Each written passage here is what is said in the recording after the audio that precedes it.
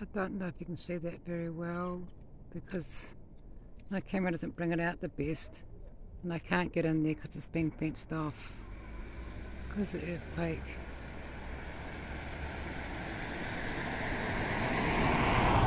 It's protruding right out like a big huge rock formation, and it's almost like you can see the wings of it and everything,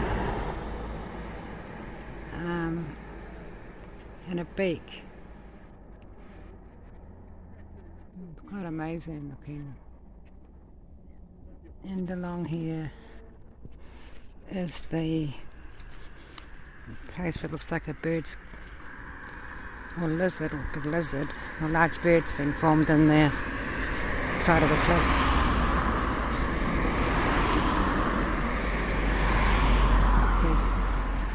This is in New Zealand. See that? But and over here,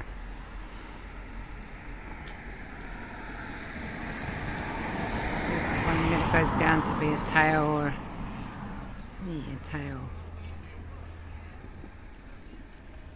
And all this dust falling out after the earthquakes. But we're not allowed in there, it's been blocked off to the public.